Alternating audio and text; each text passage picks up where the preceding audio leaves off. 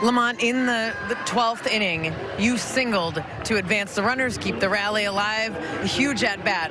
What were you trying to do in that at-bat? Just try and keep the line moving.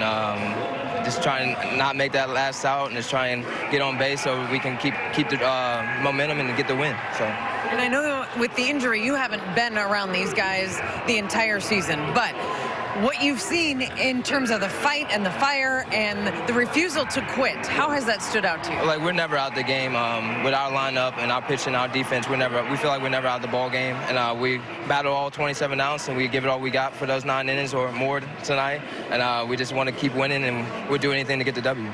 You just hit your first big league home run on Sunday. Now you have this big moment here tonight. How's your week been? It's been good. I mean, it's just keep grinding and keep working and trying to do anything I can to help contribute and help the team win. So. All right, LaMonte, great job today. Thank you. Thank you. Thanks for having me. LaMonte Wade Jr., what a big part he played in this 12th inning rally tonight for the Twins.